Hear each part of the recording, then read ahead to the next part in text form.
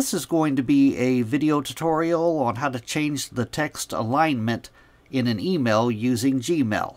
I will be using a desktop PC for this. Let me jump over to my browser here. Okay, I have my browser open now and I am logged into Gmail. As you can see off to the lower right hand side, I have begun to compose an email. And to change the text alignment in a email, it's very simple to do.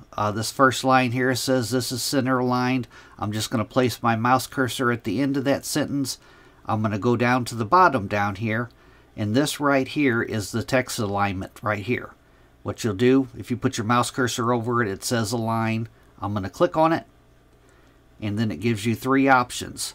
You can left align, which by default it should be left aligned.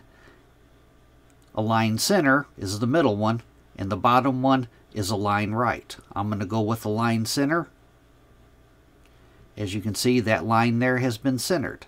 I'm going to go to the next one here. By default, your text is already left aligned, but I'm going to put my mouse cursor at the end of it. I'm going to go down to the bottom. I'm going to click on the alignment, and I'm going to click on left align. It's already left aligned though. The next line, I'm going to put my mouse cursor right at the end of it. This is right aligned. I'm going to go down to the bottom.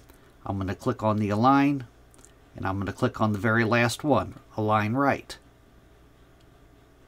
That is how to align your text in Gmail. Thanks for watching.